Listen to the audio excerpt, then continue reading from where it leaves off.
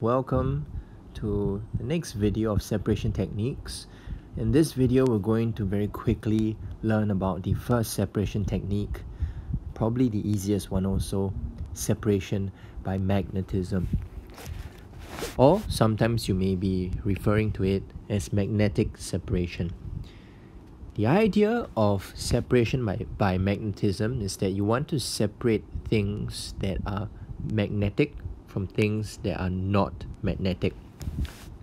For example, let's say I have this mixture over here.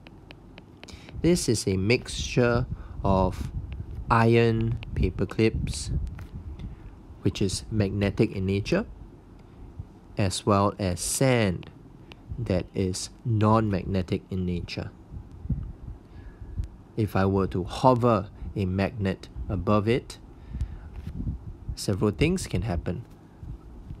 The first and most obvious thing that you can think of is that the magnetic iron clips will be attracted to the magnet.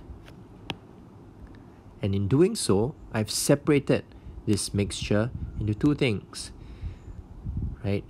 Purely just the iron paper clips and as well as the sand. They've been separated. This is only possible because one of the substance is magnetic and the other substance is non-magnetic. Let's look at another example. Let's say I have a mixture now of sand as well as aluminium paper clips. So question for you, if I were to hover this magnet above this mixture of aluminium paper clips and sand, will I be able to separate this mixture? Have a think.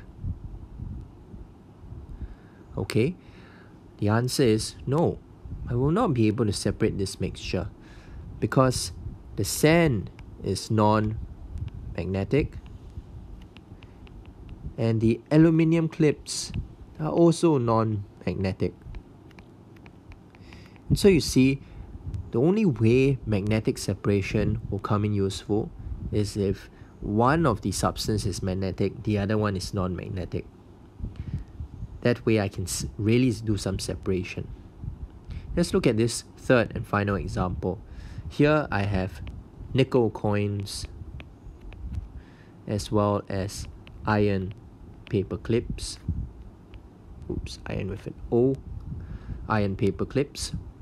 If I hover this magnet above this mixture of nickel coins and iron paper clips, will I be able to separate the iron from the nickel?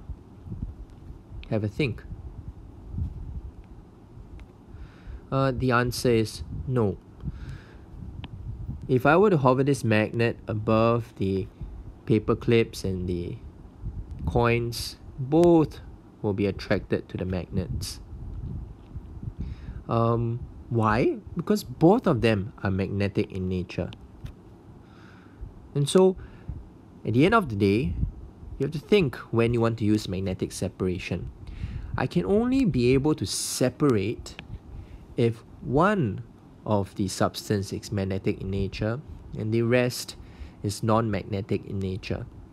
Because if all the substances are non-magnetic, a magnet won't be useful.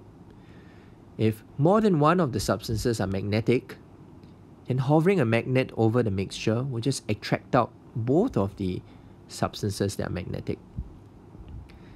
So it's not a blanket case of when you want to use magnetic separation. Don't always just use it when you see magnetic substances. You must be sure that only one of the substances that you want to separate has the property. Right? And that's all for magnetic separation. Now next video, we're going to talk about filtration. Thank you.